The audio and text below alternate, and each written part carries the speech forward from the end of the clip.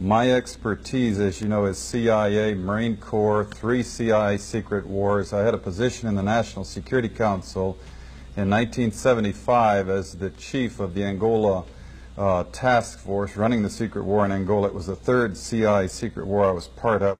The National Security law creating the National Security Council and the CIA, as you know, was passed in 1947. The CIA was given this charter to perform such other duties and function as might be necessary to the national security interests, and given a vague authority to protect its sources and methods. And I think it was in the mid-'80s that I coined this phrase, the Third World War, because in my research I realized that we were not attacking the Soviet Union and the CIA's activities. We were attacking people in the Third World. And I'm going to just quickly, in the interest of time, just give you a little sense of what that means, this Third World War. Basically, it's the third, I believe, in terms of loss of life and human destruction, the third bloodiest war in all of history. They undertake to run operations in every corner of the globe. They also undertook the license of operating just totally above and beyond U.S. laws. They had a license, if you will, to kill, but also they took that to a license to smuggle drugs, a license to do all kinds of things to other people in other societies in violation of international law, our law, and every principle of nations working together for a healthier and more peaceful world. Meanwhile, again, they battled to convert the U.S. legal system in such a way that it would give them control of our society. Now, we have massive documentation of what they call the secret wars of the CIA. We don't have to guess or speculate.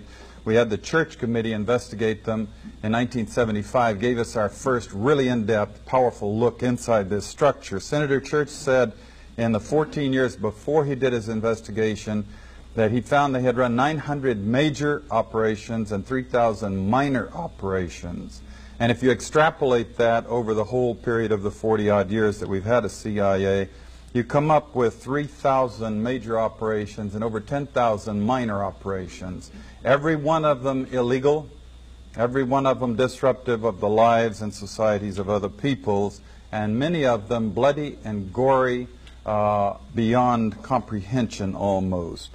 Extensively, we manipulated and organized the overthrow of functioning constitutional democracies in other countries.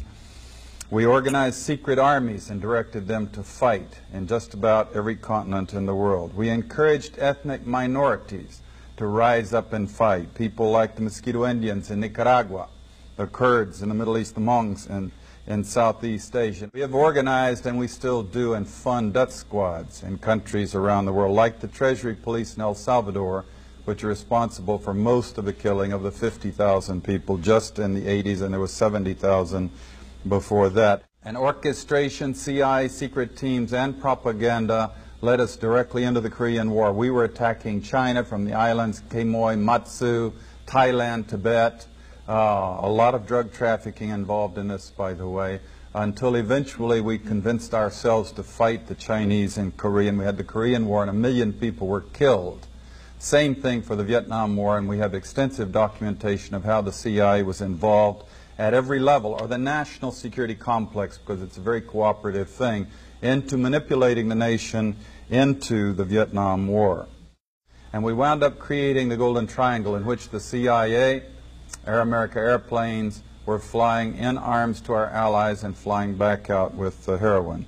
We launched the largest, this is something that Jimmy Carter did, Admiral Turner brags about it, the operation in Afghanistan. Biggest single operation, I'm told, in the history of the CIA's secret wars. And sure enough, very quickly we produced the Golden Crescent, which is still the largest source of heroin perhaps in the world today. Trying to summarize this Third World War that the CIA, the U.S. national security complex with the military all interwoven in it in many different ways, has been waging. Let me just put it this way. The best heads that I coordinate with studying this thing, we count at least minimum figure 6 million people who've been killed in this long 40-year war that we've waged against the people of the Third World. These are not Soviets. We have not been parachuting teams into the Soviet Union to kill and hurt and maim people, especially not since 1954 when they developed actually a capability of dropping atomic weapons on the United States.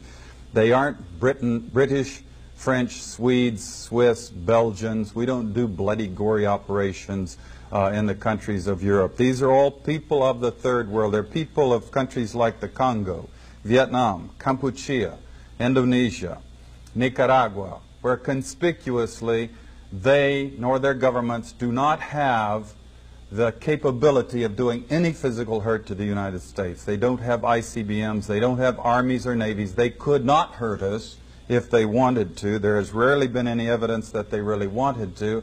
And that, in fact, is perhaps the whole point. If they had had ICBMs, we probably wouldn't have done the things to them for fear of retaliation.